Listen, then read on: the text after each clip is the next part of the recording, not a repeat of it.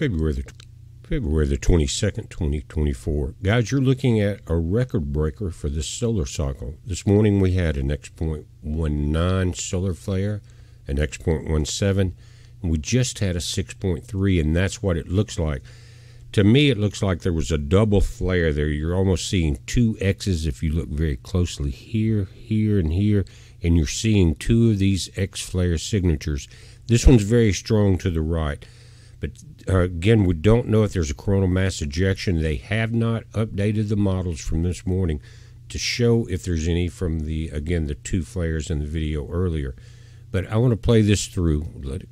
First, you're going to see the 1.9. That was, again, just before midnight on the 21st UTC time. Then shortly after that, of course, this thing's moving fast. You'll see the X.17. There's the 9. Here comes a 7, and watch this 6. Bam, man, that's hard. That's more Earth-facing than the other ones that we saw. As this thing turns to the right, from the left to right in the images, the Earth is pretty much centered with the sun because of the view of this satellite. It's just slightly lower than the ecliptic, or the center line here. Very powerful X6. Again, record breaker for this solar cycle. Now let's take a different look at it. Same satellite with the Earth-facing view, but this is a different camera. There's 12 cameras. Each have different filters.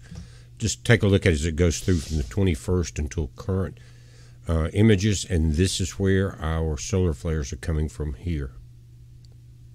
First you'll see the 1.9, again the 1.7, then the 6. But notice the filament release right there, guys. That's very powerful. It is followed up by a secondary flare called a hider flare, and that's when it collapses back to the surface.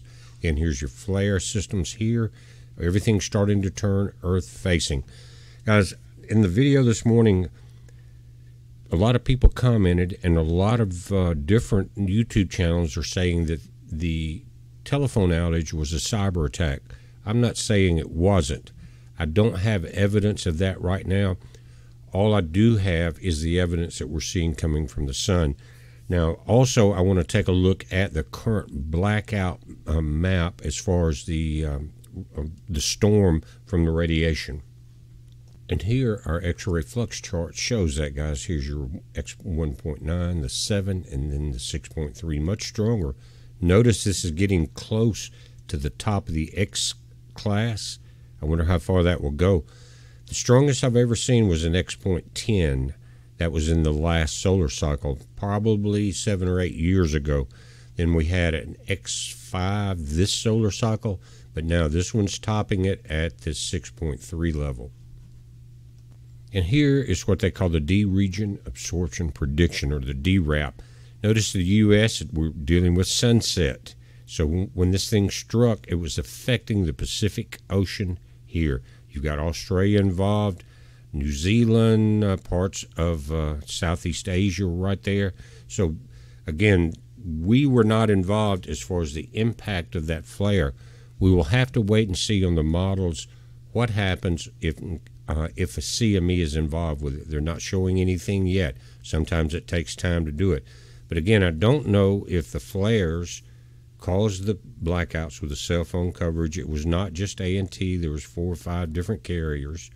And I don't know if it was that or cyber attack. Either way, it's important to keep an eye on the events that we're seeing now. We're watching it, guys. You watch it. It's a heads up. Be safe.